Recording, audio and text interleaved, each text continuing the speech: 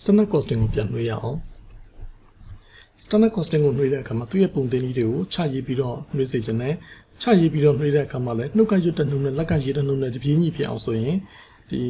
ရေးတဲ့စလုံးတွေအတူကောင်းလေးတွေရေးပြီးတော့ပဲနှွှေးသွားပါနော်ခေါင်းထဲမှာ idea ဝင်သွားဖို့အရေးကြီးတယ် summary မှာရေးတဲ့အခါကျလို့ရှိရင်တော့ချရေးပြီးတော့အရှိအတိုင်းရေးပြီးတော့ဖြည့်ဖို့တင်တော့ပါတယ်နော်စာအုပ်အရှိရေးတယ်နဲ့ဒီတော့ standard costing နဲ့ပတ်သက်ပြီးတော့ advantages ဘာကောင်းကျိုးရှိသလဲ improve control တဲ့ standard costing ကိုသုံးတဲ့အတွက်ကြောင့် variance တွက်ပြီး control လိုက်လို့ရတယ်နော်အဲ့တော့improve control အတွက်ကိုပို့ပြီးတိုးတက်ကောင်းမှုစေတယ် more useful information for managerial planning and decision making management planning decision making အတွက်ကိုပို့ပြီးတော့အသုံးဝင်တယ်နောက်ဒီတော့ more useful information for managerial planning and decision making standard data တွေထားရှိပြီးတော့အသုံးပြုတဲ့အတွက်ကြောင့် actual နဲ့နှိုင်းယှဉ်ပြီး control လိုက်လို့ရတယ်လို့အဲ့ဒီ control လိုက်ခြင်းအပြင် planning အတွက်ကို decision making အတွက်ကိုအသုံးဝင်ပါတယ်နောက်ပါကြောင့်လဲ standard costing ကိုသုံးတဲ့အတွက်ကြောင့် standard data တွေ planning ချတဲ့အခါမှာအသုံးဝင်တာပေါ့နောက်ဒီတော့ဒီ planning အတွက်လည်းအသုံးဝင်တယ် planning လုပ်ပြီးရင်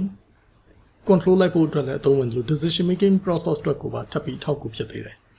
နောက်တစ်ခု more reasonable and easier inventory valuation လုပ်တဲ့အခါမှာလည်းပိုပြီးတော့လွယ်ကူစေတယ် possible reduction in production cost တွက်တဲ့အခါမှာလည်း production cost ထုတ်ကုန်တန်ဖိုးတွေကိုလည်းတဖြည်းဖြည်းနဲ့လျှော့ချလာနိုင်တယ် standard costing ကိုသုံးတဲ့အတွက်ကြောင့်ဒီ improvement ဖြစ်လာတာဒီ usage တွေရော labor နဲ့ပတ်သက်ပြီးလုပ်ချိန်တွေရော improvement ဖြစ်လာတယ်labor နဲ့ပတ်သက်ပြီးတော့လည်းလုပ်ချိန်တွေကတဖြည်းဖြည်းနဲ့ဒီ performance ကိုမြင့်တက်လာနိုင်မယ်ဆိုလို့ရှိရင် labor cost ကိုလည်းသက်သာစေပြီးတော့ material usage တွေနဲ့ပတ်သက်ပြီးတော့လည်းသုံးစွဲမှုကိုအတိုင်းအတာတစ်ခုအထိချွတ်ထားနိုင်မယ်ဆိုရင် material cost ကိုလည်းသက်သာစေ production cost ကလည်းသက်သာလာမှာပဲ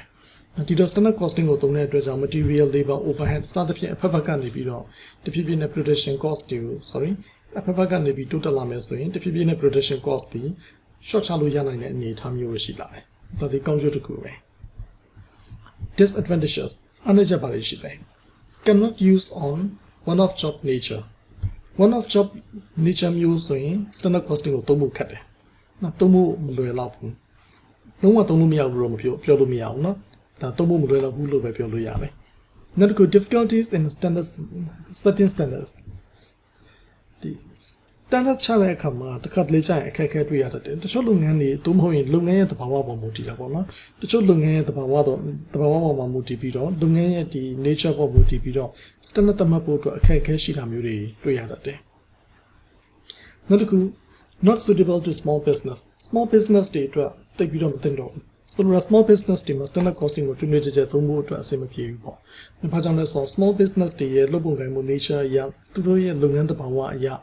standard costing ကိုသုံးမယ်ဆိုရင်သုံးလို့ရပြီမဲ့သုံးတာလည်းတိတ်မတွေ့သလိုအသုံးပြုမယ်ဆိုရင်လည်းတစ်ခါတလေဒီအခက်အခဲရှိတာမျိုးတွေ့ရတတ်တယ်။နောက်တစ်ခု technological changes environment technology အမြဲပြောင်းနေတဲ့နည်းပညာပြောင်းလဲဖြစ်နေတဲ့လုပ်ငန်းတွေမှာဆိုလို့ရှိရင် standard costing ကိုသုံးရတာဒီခဏ standard တွေကိုလိုက်ပြောင်းနေရလိမ့်မယ်။နောက်နည်းပညာပြောင်းလဲများတဲ့အတွက်ကြောင့် standard data တွေဒီမကြာခဏလိုက်ပြီးပြောင်းနေရမယ်ဆိုရင်အဲ့လုပ်ငန်းအတွက်က standard costing ကိုသုံးရတာဒီပို့ပြီးတော့ဒီအလုပ်ရှုပ်သွားပြီး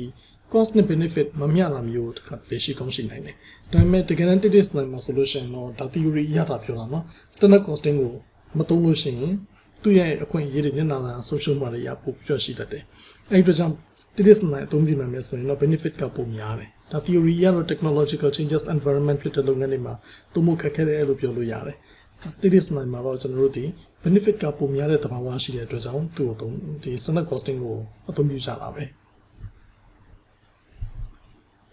ပုံသဏ္ဍာန်ပိုင်းကိုတော့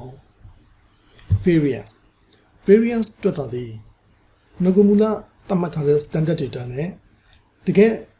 အလုပ်လုပ်လိုက်တဲ့ actual data နဲ့သူတို့နှစ်ခုကိုခြားနားချက်ရှာလိုက်တယ်ဒီတော့ standard data ဘယ်လောက်သတ်မှတ်ထားလဲ actual data ဘယ်လောက်ဖြစ်သွားလဲအဲ့တော့ period ကုန်ဆုံးရင်ကြလို့ရှိရင်ကျွန်တော်တို့တကယ်လုပ်လိုက်တဲ့သို့မဟုတ်တကယ်သုံးလိုက်တဲ့ actual နဲ့ငကုမူလသတ်မှတ်ထားတဲ့ standard နဲ့ကို compare လုပ်ကြည့်တဲ့အခါမှာ actual သုံးစွဲမှုတွေ actual ကုန်ကျစရိတ်တွေဒီတတ်နိုင်သမျှသက်သာရင်အကောင်းဆုံးပဲဒီတော့ variance အဖြစ်ထုတ်တဲ့အခါမှာငွေကြေးကိန်းကဏ္ဍဒေါ်လာဆိုင်တက်ပြီးတော့ကဏ္ဍရေးပြီးတဲ့အခါမှာ favorable လား adverse လားရေးဖို့မမေ့ခဲ့ပါနဲ့။ favorable adverse ရေးဖို့အတွက်ကိုလိုပါတယ်။အဲဒီ favorable adverse ပါမှာပဲအဖြစ်မှတ်ပေးလိမ့်မယ်။ material variance နဲ့ပတ်သက်ပြီးတော့ cost variance total ရှိမယ် material cost variance ကိုထပ်ခွဲလိုက်ရင် price variance နဲ့ usage variance usage ကိုထပ်ခွဲတဲ့အခါမှာ mix variance နဲ့ yield variance ဆိုပြီးထပ်ခွဲတယ်ဒီတော့ material cost variance ကိုလိုချင်ရင် material cost နှစ်ခုကိုခြားနားချက်ရှာလိုက်နောက်တစ်ခုက standard material cost နောက်တစ်ခုက actual material cost material cost နှစ်ခုကိုခြားနားချက်ရှာလိုက်တဲ့အခါ actual material cost ကသက်သာရင်ကောင်းတော့ပေါ့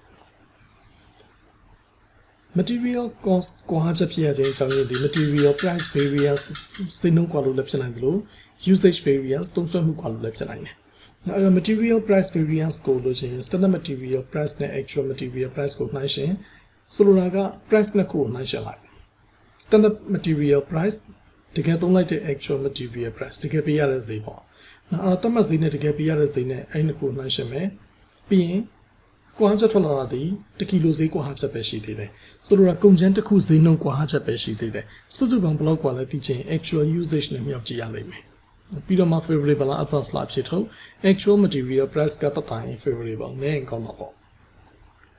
usage variance တူတူပဲ usage နှစ်ခုနှိုင်းယှဉ်ကြည့်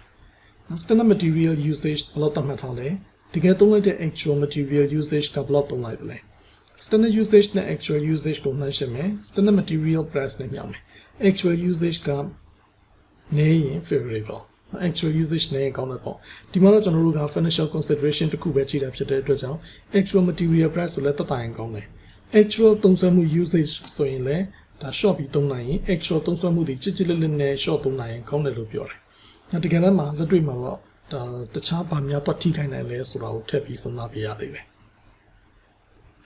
usage variance ကိုထပ်ခွင့် mix နဲ့ yield ဆိုတော့ material mix variance ကိုလိုချင် standard mix နဲ့ကိုနှိုင်းယှဉ် standard mix နဲ့ actual mix ကိုနှိုင်းယှဉ်လိုက်ကိုဟာချက်ထွက်လာတာဒီအရေးအတွက်နဲ့ထွက်လာတာဖြစ်တဲ့အတွက်ကြောင့် value ပြောင်းချင်ရင် standard material price နဲ့မြောက်အဲ့ဒီတော့မှ favorable လား adverse လားအဖြစ်ထုတ်ပြရမယ် actual material mix ကနည်းကောင်းတယ်ပေါ့ material yield variance ထွက်နှုန်းကိုဟာချက်ဒီတော့ yield နဲ့ကိုနှိုင်းယှဉ်standard yield နဲ့ actual yield နဲ့နှိုင်းယှဉ်လိုက်မယ် standard material cost for 1 unit of finished output နဲ့မြောက်ပေါ့နော်အဲ့တော့ standard material cost for 1 unit of finished output နဲ့မြောက်ဆိုတော့ဒီနေရာမှာပေါ်လွင်သွားပြီသူက output တစ် unit မှာပါတဲ့ material cost ဖြစ်တဲ့အတွက်ကြောင့် output ကိုတိုင်းတာဖြစ်တဲ့အတွက် actual yield ဆိုတဲ့ actual output ကများရင်ကောင်းတယ်ဒီတော့ actual yield များရင် favorable အပေါ်မှာတွေ့ခဲ့တဲ့ variance တွေအလုံး actual cost တွေ actual သုံးစွဲမှုတွေ actual price တွေတက်တိုင်းကောင်းတယ်လို့တွေ့ခဲ့တယ်ဒါပေမဲ့ yield ဆိုတဲ့ထွက်နှုန်းကျတော့ actual ထွက်နှုန်းကများမှကောင်းတယ် actual ထွက်နှုန်းနည်းနေရင်အလေလွင့်အပျက်စီးများနေတဲ့သဘောပဲအဲ့အတွက်ကြောင့် actual yield များရင်ကောင်းတယ် favorable ပေါ့ဒီတော့ပြန် check လုပ်လို့ရတယ် material price variance အဖြစ်နဲ့ yield variance material mix variance နဲ့ yield variance အဲ့ဒီအဖြစ်နှစ်ခုကိုပြန်ပေါင်းလိုက် usage variance အဖြစ်ရမယ် usage variance အဖြစ်နဲ့ price variance အဖြစ်နဲ့ပြန်ပေါင်းလိုက်ရင်material cost variance total ရဲ့အဖြစ်နဲ့ပြန်ကိုက်နေရမယ်အဲ့လိုပေါင်းနေဆိုတဲ့အခါမှာကျွန်တော်တို့ကတော့ပေါင်းတယ်လို့ပြောတာပဲပေါင်းနေဆိုတဲ့အသုံးနှုန်းနဲ့ပဲဒါနှစ်ခုကို integrate လုပ်ပြလိုက်တဲ့သဘောနဲ့ပဲပြောတာပဲဒါပေမဲ့ဒီအဖြေက advance နှစ်ခုဆိုရင်ပေါင်းပြလိုက် favorable နှစ်ခုဆိုရင်လည်းပေါင်းပြလိုက် advance နှစ်ခုပေါင်းရတဲ့အဖြေကလည်း advance ပဲထွက်မယ်နှစ်ခုက favorable နှစ်ခုပေါင်းလိုက်ရတဲ့အဖြေကလည်း favorable ပဲထွက်မယ်တကယ်လို့ကျွန်တော်တို့ပေါင်းမဲ့နှစ်ခုဥပမာဆိုကြပါစို့ mix နဲ့ yield variance နှစ်ခုတည်းတစ်ခုက favorable တစ်ခုက adverse ဖြစ်ခဲ့မယ်ဆိုရင်နှုတ်ပါလိမ့်မယ်အဲ့တော့ adverse များရင် adverse နဲ့အဖြစ်ထုတ်မယ် favorable ကများရင် favorable နဲ့အဖြစ်ထုတ်မယ်အဲ့တော့ adverse ချင်းတူရင်ပေါင်း favorable ချင်းတူရင်ပေါင်း favorable adverse မတူရင်တော့နှုတ်ပါလိမ့်မယ်ဟုတ်ပြီဒါဆို material variance ကိုချရေးပြီးတော့ဒီပြန်နှွေးဖို့လိုပါမယ်နော်နောက် labor variance labor cost variance total လို့ချင်းထုံးစံတိုင်းပဲlabor cost နှစ်ခုကိုခြားလိုက်ချက်ရှာလိုက်တစ်ခုက standard labor cost နောက်တစ်ခုက actual labor cost နောက် labor cost နှစ်ခုကိုခြားလိုက်ချက်ရှာမယ် actual labor cost ကတတိုင်းကောင်းတယ် labor rate variance standard labor rate နဲ့ actual labor rate ကိုနှိုင်းယှဉ် actual hour page နဲ့မြောက် labor rate နှစ်ခုကိုနှိုင်းယှဉ်လိုက်တယ် standard labor rate နောက်တစ်ခုက actual labor rate နှစ်ခုကိုနှိုင်းယှဉ်လိုက်တဲ့အခါမှာလောက်ခကွာဟချက်ထွက်လာတယ်တနာရီလောက်ခကွာဟချက်ပေါ့အဲ့တနာရီလောက်ခကွာဟချက်ကိုစုစုပေါင်းဘလောက်กว่าလဲသိချင် actual hour page နဲ့တော့မြောက်လိုက်အဲ့ဒါဆိုရင် actual hour page နဲ့တော့မြောက်လိုက်ရင် labor rate variance အဖြစ်သိရမယ် actual labor rate ကနေရင်ကောင်းတယ် favorable ပေါ့တတိုင်းကောင်းတယ် labor efficiency variance ဒါကတော့အလုပ်သမားတွေရဲ့စွမ်းဆောင်ရည်တိုင်းတာဖြစ်တဲ့အတွက်အလုပ်လုပ်ချိန်နှစ်ခုနှိုင်းယှဉ်မယ်သတ်မှတ်ထားတဲ့ standard hour အလုပ်လုပ်ချိန်နဲ့တကယ်အလုပ်လုပ်တဲ့ actual hour work နဲ့ကိုနှိုင်းယှဉ်ကြည့်ရမယ်ဒီတော့ဒီနေရာမှာ actual hour work လို့ပြောရင်ပိုကောင်းလိမ့်မယ်နော်သူတို့ရဲ့ protection လုပ်တဲ့အချိန်ပေါ့ဒီတော့ standard hour နဲ့ actual hour work နဲ့ကိုနှိုင်းယှဉ်လိုက်မယ် standard labor rate နဲ့မြောက်မယ် actual hour ဒီနည်းရင်ကောင်းတယ်ဆိုလိုတာကအလုပ်ကိုမြင်မြန်ပြီးရင်ကောင်းတယ် favorable upon labor rate variance ကလည်း actual labor rate ကနေရင်ကောင်းတယ်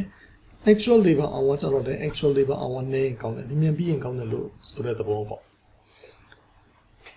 နောက်တစ်ခု idle time variance productive hour နဲ့ဒီ paid hour ဆိုလိုတာ attendance hour ပေါ့နော် attendance hour နဲ့ work hour နဲ့အဲ့နှစ်ခုမတူဘူးဆိုရင်ဆိုလိုတာက attendance hour သို့မဟုတ်လို့ရှိရင် paid hour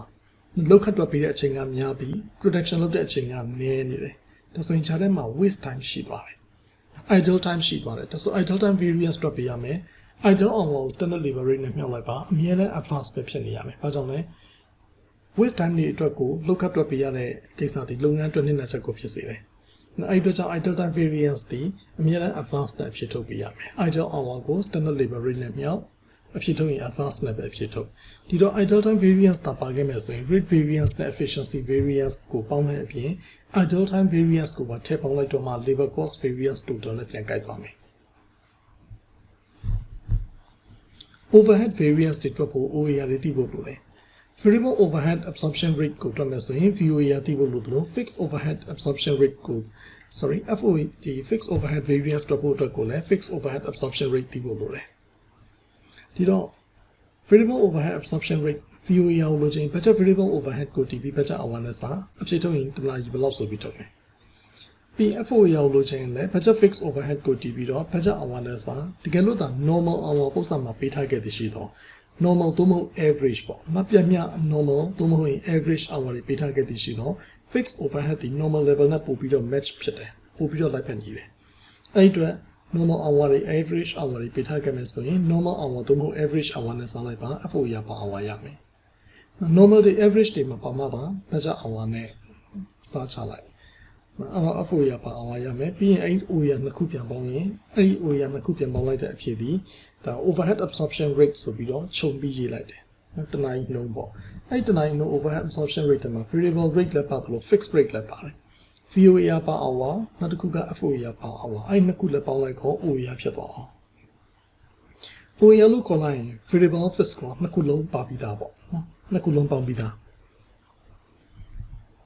fixed overhead variance ကိုစပြောအောင် fixed overhead variance total လို့ချင်းထုံးစံတိုင်းပဲ fixed overhead နှစ်ခုနှိုင်းယှဉ် standard fixed overhead နဲ့ actual fixed overhead ကိုနှိုင်းယှဉ် actual fixed overhead ကတော့တိုင်းကောင်းမှာပေါ့ not favorable fixed overhead variance ကိုနှစ်ပိုင်းခွဲ expenditure variance နဲ့ volume variance ဆိုပြီးနှစ်ခုထွက်ပေါ့ဒီတော့ fixed overhead ကဖြစ်ရခြင်းအကြောင်းရင်းဒီ expenditure အသုံးစရိတ်ကြောင့်လည်းရှိသလို volume ကြောင့်လည်းရှိတယ်သူရဲ့အသေးစိတ်ကတော့ကျွန်တော်တို့စာသင်တဲ့အချိန်တုန်းကသက်ဆိုင်ရာဒီတင်နမှာတင်ကြားပို့ချတဲ့ဆရာကြီးကလည်းရှင်းပြပြီးသားဖြစ်တဲ့အတွက်ကြောင့်ဒီမှာပုံသင်နည်းပဲပြန်နှွေးတဲ့သဘောနဲ့သွားလိုက်တော့မယ်နော် expenditure နှစ်ခုကိုနှိုင်းယှဉ်လိုက်ဒီတော့ budget expenditure ဘယ်လောက်လဲ budget fixed overhead ပေါ့နော် actual fixed overhead ဘယ်လောက်သုံးလိုက်လဲအဲ့တော့ expenditure variance ကိုလိုချင်တယ်ဆိုရင် fixed overhead expenditure variance ဒီ budget fixed overhead နဲ့ actual fixed overhead ကိုနှိုင်းယှဉ်လိုက်ငကူမူလ budget fixed overhead ဘယ်လောက်လို့ခန့်မှန်းထားလဲတကယ်ကုန်ကျသွားတဲ့ actual fixed overhead ကဘယ်လောက်လဲနှစ်ခုနှိုင်းယှဉ်လိုက်ရင် fixed overhead အပြောင်းလဲကိုသိရမယ်နော် fixed overhead ဒီမှန်းထားတာတက်ဘယ်လောက်အပြောင်းလဲရှိသွားလဲ actual fixed overhead ကနေရင်ကောင်းတယ် favorable fixed overhead volume variance fixed overhead volume variance ကိုလိုချင်ရင် budget hour နဲ့ standard hour နှိုင်းယှဉ်မယ် FOAR per hour နဲ့မြောက် budget hour ဆိုတဲ့နေရာမှာ normal hour is average hour တွေပေးထားခဲ့ရင် normal hour နဲ့ average hour ကို budget hour နေရာမှာအစားထိုးပြီးသုံးပေးရမယ် normal hour နဲ့ standard hour နှိုင်းယှဉ်လာဖြစ်သွားမှာပေါ့နော်အဲ့တော့ဒီနေရာမှာ budget hour နဲ့ standard hour နှိုင်းယှဉ်မယ် FOAR per hour နဲ့မြောက်မယ် standard hour for actual production ဖြစ်တဲ့အတွက် standard hour ကများရင် actual production များလို့နော် actual production ဘက်ကများရင်ကောင်းတယ် favorable လို့သတ်မှတ်မယ်ဒီတော့ production unit နဲ့ပြောမယ်ဆိုရင် actual production unit ဘက်ကများရင်ကောင်းတဲ့သဘောရှိတယ်နော်အဲ့အတွက်ကြောင့် budget hour ဒီ budget level ပေါ်မှာဆိုလိုတာ budget hour ဒီ budget production ပေါ်မှာတွက်ထားပြီး standard hour ဒီ actual production ပေါ်မှာတွက်ထားတယ် နာမည်က volume variance ဖြစ်တဲ့အတွက် unit ကွာချက်ကိုကြည့်ပါဒီတော့ hour တွေတာနိုင်ရှင်ထားတာတကယ်တမ်းသူတို့ကြည့်တဲ့သဘောတရားဒီ unit ပုံကိုကြည့်တာဖြစ်တဲ့အတွက် budget hour for budget production standard hour for actual production standard hour များရင် actual production လည်းများတယ်ဒါဆို favorable လို့သတ်မှတ်မယ် fixed overhead efficiency variance အဲ့ဒါဒီ volume variance ကိုထပ်ခွဲတယ် volume ဘာကြောင့်ကွာလဲ capacity ကြောင့်လည်းဖြစ်နိုင်တယ်လို့ efficiency ကြောင့်လည်းဖြစ်နိုင်တယ်ဒီတော့ efficiency ဆိုတဲ့ skill တွေနဲ့ဆိုင်တယ်လို့ capacity ဆိုတဲ့တာရှည်လုံးနိုင်စွမ်းနဲ့လည်းဆိုင်တယ်အဲ့ဒီနှစ်ခုကြောင့်သူတို့နှစ်ခုအပြောင်းလဲကြောင့် volume ကိုတက်ရောက်မှုရှိစေတယ်ဒီတော့ volume variance ဘာကြောင့်ဖြစ်လဲဆိုတော့ analyze လုပ်တဲ့အခါမှာ efficiency နဲ့ capacity ကိုတွက်ကြည့်တယ် fixed overhead efficiency variance ကိုလို့ချင်း labor efficiency မှာတွက်တယ်လို့ပဲ standard hour နဲ့ actual hour နဲ့နှိုင်းယှဉ်ပြီး FO ရပါ hour နဲ့မြောက်လိုက်တယ်မြောက်တဲ့ rate ပဲကွာသွားတယ်နှိုင်းယှဉ်တဲ့သဘောတရားသည် efficiency variance အကုန်လုံးကအဲ့ဒီတိုင်းပဲ labor efficiency variance fixed overhead efficiency variance ပြီးရင်ဆက်ပြောမယ် variable overhead efficiency variance ဒီတော့ labor ကို fixed overhead ကို variable overhead ကို efficiency variance အလုံးဒီ standard hour နဲ့ actual hour နှိုင်းယှဉ်လာပြီပဲ standard labor efficiency ကိုလို့ချင်းနောက်က standard labor rate နဲ့မြောက်လိုက်တယ် fixed overhead efficiency variance ကိုလို့ချင်း FOA per hour နဲ့မြောက်တယ်လို့ပဲ variable overhead efficiency variance ကိုသိချင်ရင်လည်း VOA per hour ကိုသုံးပြီးမြောက်လိုက်လို့ရတယ်ဒီတော့ efficiency variance အလုံးဒီနှိုင်းယှဉ်တဲ့နေရာမှာအကုန်တူတူပဲနောက်ကမြောက်တဲ့ rate တွေပဲကွာသွားတယ် actual hour ကစောစောပြီးရင်ကောင်းတယ် favorable actual hour နဲ့ကောင်းတော့ပေါ့ပြီးရင် fixed overhead capacity variance တို့တော့တာရှည်လုံးနိုင်စွမ်းကိုတွက်တာဖြစ်တဲ့အတွက်ကြောင့် actual hour ကမှန်းထားတာအထက်ပိုပြီးကြာကြာအလုပ်လုပ်နိုင်ကောင်းတယ်လို့သတ်မှတ်တယ်ဒီတော့ budget hour ဘယ်လောက်သတ်မှတ်ထားလဲဘယ်လောက်ခံမှန်းထားလဲ actual hour ဘယ်နှစ်နာရီလုပ်လိုက်တယ်လဲငကုမူလခံမှန်းထားတဲ့ budget hour ထက် actual hour ကပိုပြီးတော့ကြာကြာလုပ်နိုင်မယ်ဆိုရင်လူပဲဖြစ်ဖြစ်ဆက်ပဲဖြစ်ဖြစ်အလုပ်ပြီးများမှုဒီပိုများမယ်လို့သတ်မှတ်တယ်အဲဒီအတွက်ကြောင့် volume ကိုတိုးစေတယ်ဒီတော့ capacity variance ဒီ actual hour ဘက်ကများရင်ကောင်းတယ် budget hour နဲ့ actual hour နှိုင်းယှဉ်မယ် FOA per hour နဲ့မြောက်မယ် efficiency variance နဲ့ capacity variance အဖြေနှစ်ခုပြန်ပေါင်းလိုက်ရင် volume variance အဖြေပြန်ရမယ်ပြန် check လုပ်ကြည့်လို့ရတယ် volume variance အဖြေနဲ့ fixed overhead expenditure variance အဖြေနဲ့ပြန်ပေါင်းလိုက်ရင် fixed overhead variance total အဖြေကိုပြန်ရမယ်ပြန် check လုပ်ကြည့်ရပါလိမ့်မယ် variable overhead variance variable overhead variance total ထုံးစံတိုင်းမှာ standard variable overhead နောက်တစ်ခုက actual variable overhead နှိုင်းယှဉ်ပေးလိုက်ပေါ့ပြီးရင် variable overhead expenditure variance ကိုလိုချင်တယ် VOA per hour actual hour နဲ့မြောက်လိုက်ရမယ်ဆိုလိုတာ actual အလုပ်လုပ်ချိန်အတွက်တနာရီနှုန်းထားတစ်လောက်နဲ့မြောက်ဒီတော့ actual အလုပ်လုပ်ချိန်အတွက်ကြာတဲ့ variable overhead သိရမယ်အဲ့တော့ဟိုမှာ actual variable overhead တကယ်ဘယ်လောက်ကုန်သွားသလဲသူနဲ့နှိုင်းယှဉ်လိုက်တယ်နောက်တော့ဆိုရင် actual variable overhead ဆိုတာလည်း actual hour အတွက်ရှေ့ရခွင်းမှာမြောက်ထားတာလည်း VOA per hour ကို actual hour နဲ့မြောက်ထားတာဖြစ်တဲ့အတွက်ဖြစ်တဲ့ variable overhead တန်ဖိုးနဲ့တကယ်ကုန်ကြတဲ့ actual variable overhead တန်ဖိုးနှိုင်းယှဉ်ပြီးသားဖြစ်သွားတယ်ဆိုလိုတာသူတို့နှိုင်းယှဉ်တဲ့နှစ်ခုမှာ actual hour level ချင်းတူတူပဲအဲ့ဒီအတွက်ကြောင့်ကွာဟချက်ဒီကုန်ကြစည်ကွာဟချက်တည်တံ့ပဲထွက်လာမယ်အဲ့ဒါကြောင့်သူ expenditure variance လို့ခေါ်တယ် variable overhead efficiency variance efficiency variance က standard hour ကို actual hour နဲ့နှိုင်းယှဉ်လိုက်ထုံးစံတိုင်းပဲ VOA per hour နဲ့မြောက်လိုက် actual hour က stop ပြီးရင်ကောင်းတယ် favorable အဲ့တော့ variable overhead efficiency နဲ့ expenditure ပေါင်းလိုက်ရင် total variance ပြန်ရအောင်မယ်နောက်တစ်ခု sales variance selling price ရောင်းဈေးကွာဟချက်ရှိတယ် standard selling price နဲ့ actual selling price ကိုနှိုင်းယှဉ်လိုက်ဈေးနှုန်းဘယ်လောက်ကွာလဲထွက်လာမယ်စုစုပေါင်းဘလောက်ကွာလဲသိချင်ရင် actual sales unit နဲ့မြောက်ချလိုက်ဒါဆိုရင်တကယ်ရောင်းလိုက်တဲ့ပစ္စည်းတွေအတွက်စုစုပေါင်းတန်ဖိုးဘလောက်ကွာသွားမလဲဆိုတာသိရမယ် sale margin volume variance sale margin volume variance က volume ကွာဟချက်ကိုတိုင်းတာဖြစ်တဲ့အတွက် unit နှစ်ခုကိုနှိုင်းယှဉ်မယ် budget sale unit ဘလောက်မှန်းထားသလဲ actual sale unit ဘလောက်ရောင်းလိုက်လဲပြီးရင် standard margin per unit နဲ့မြောက် standard margin per unit ဆိုတဲ့နေရာမှာ standard profit per unit ပေါ့အဲ့တော့ပု္ပ္ပာကိုသတိထားမယ်ပု္ပ္ပာ absorption costing ကိုသုံးနေပါတယ်လို့ပြောလို့ရှိရင်တော့ standard profit per unit ကိုယူပြီးတော့အသုံးပြုမယ် standard margin per unit ဆိုတဲ့နေရာမှာ standard profit per unit ကိုထည့်မြောက်မယ်ဒီကလို့ marginal costing ကိုသုံးနေပါတယ်လို့သာပု္ပ္ပာပြောသွားခဲ့မယ်ဆိုရင် standard margin per unit ဆိုတဲ့နေရာမှာ contribution per unit ကိုထည့်ရမယ် standard contribution per unit ကိုထည့်ပြီးတော့သုံးရမယ်ဒီတော့ budget sale unit နဲ့ actual sale unit ကိုနှိုင်းယှဉ်မယ် sale unit ဘယ်လောက်กว่าလဲသိရမယ်အဲ့ဒီ sale unit ကွာချက်ကိုမှ standard margin per unit နဲ့မြှောက်လိုက် sale margin follow variance ထွက်မယ် actual sale unit ကများရင်ကောင်းတယ် selling price variance မှာဆိုရင်လည်း sale margin price variance မှာဆိုရင်လည်း actual selling price ကများရင်ကောင်းတယ် actual sale unit ကများရင်ကောင်းတယ်နောက်ဒီတော့ sale volume variance ကို sale price variance ကိုနှစ်ခုစလုံးဒီ actual selling price ဒီ actual sale unit တွေကများရင် favorable ပေါ့နောက်တစ်ခု budget ကို revise လုပ်တဲ့အကြောင်းပြောအောင် budget ကို revise လုပ်တဲ့ဆိုတဲ့အခါမှာတစ်ခါတလေကြာရင်တချို့ product တွေအတွက်ဒါမှမဟုတ်လို့ရှိရင်ဘယ်အလုပ်အတွက်ဘယ် job အတွက်ဘယ် project အတွက်သို့မဟုတ်ဘယ် product အတွက်ဆိုပြီးတော့ငွေမူလသတ်မှတ်ထားတဲ့ budget ကို ငွေမူလသတ်မှတ်ထားတဲ့ budget ကိုပြန်ပြင်လိုက်တာမျိုးရှိတယ်ဆိုတော့နှုတ်မြင့်ဒီ standard ကိုထပ်မြင့်လိုက်တာပေါ့နော် budget ကိုထပ်ပြီးမြင့်လိုက်တာရှိတယ်အဲ့ဒီခါမှာ standard တွေကလည်းဒါတမိုးမြင့်သွားတယ်အဲ့တော့ငွေမူလ original ဆိုတော့ငွေမူလအတိုင်းမတင်တော်လို့ပြန်ပြင်လိုက်တဲ့သဘောရှိမယ်ဒါမှမဟုတ်လို့ရှိရင်စွမ်းဆောင်ရည်ကိုမြင့်ကျွန်တော်တို့အတွက် revise ကိုပြင်လိုက်တဲ့သဘောရှိမယ်။ဒီတော့ကျွန်တော်တို့တွေ့ရမယ့် data တွေဒီငွေမူလ standard data တွေ့ရမယ် revise standard ဆိုပြီးတော့အသစ်ပြောင်းလဲသတ်မှတ်လိုက်တဲ့ standard ကိုလည်းတွေ့ရမှာဖြစ်တယ်လို့ actual data အဲ့ဒီလုပ်ပြီးသွားတဲ့အခါမှာ actual data လည်းထွက်လာနိုင်မယ်။ဒီတော့ကျွန်တော်တို့တွေ့ရမယ့် budget တွေ standard တွေဒီ original data နဲ့ revise data ဆိုပြီးတော့ standard ကိုနှစ်မျိုးတွေ့ရလိမ့်မယ်။ original standard ကငွေမူလသတ်မှတ်ထားတဲ့အတိုင်း revise standard ကတော့လုပ်ငန်းရဲ့တဘာဝအရာသို့မဟုတ် product သို့မဟုတ် project ရဲ့တဘာဝအရာလိုအပ်လို့ပြောင်းသတ်မှတ်ပေးလိုက်ရတဲ့အနေအထားအဲဒီတော့ငွေမူလ planning original standard ကဘယ်လောက်လဲအဲ့ဒါကိုပြောင်းသတ်မှတ်လိုက်တာ revise ကဘယ်လောက်လဲဆိုပြီးအဲ့ဒါမှခြောက်ချက်တစ်ခုရှာကြည့်လို့ရတယ် planning variance လို့ခေါ်တယ်နောက်တစ်ခုက revise standard ဆိုတဲ့အဲ့ဒီသတ်မှတ်လိုက်တဲ့ပြောင်းလဲသတ်မှတ်ပေးလိုက်တဲ့ standard နဲ့လုပ်သမားတွေရဲ့တကယ်အလုပ်ပြီးတဲ့အခါဆိုလိုတာကဒီ product သို့မဟုတ်ဒီ project ကိုအမှန်တကယ်ပြီးမြောက်သွားတဲ့အခါမှာအသုံးပြုလိုက်တဲ့ actual usage တွေအလုပ်သမားတွေရဲ့အလုပ်လုပ်ခြင်း actual labor hour တွေ actual နှုန်းထားတွေအပါအဝင်ပေါ့နော်ငွေမူလ အသစ်ပြောင်းလဲသတ်မှတ်ပေးလိုက်တဲ့ revise standard ကိုတကယ်ပြီးမြောက်သွားတဲ့အခါမှာအသုံးပြုလိုက်တဲ့ actual data နဲ့ပြန်နှိုင်းယှဉ်ကြည့်လို့ရတယ်သူကျတော့တကယ်လုပ်ဆောင်မှုအပိုင်းကိုတွက်ချက်တာဖြစ်တဲ့အတွက်ကြောင့် operational variance လို့ခေါ်တယ်ဒီတော့ standard တွေ budget တွေဒီ original နဲ့ revised နှစ်ခုဖြစ်သွားတဲ့အခါမှာ variance တွေလည်းနှစ်မျိုးတွက်လို့ရတယ်စောစောကကျွန်တော်တို့ variance ပုံသင်နည်းတွေပြောခဲ့တယ်အဲ့ဒီ variance ပုံသင်နည်းအားလုံးဒီငွေမူလ standard ပုံမှာတွက်သွားတာကြီးပဲတကယ်လို့ဒါပု္ပ္ပာမှာ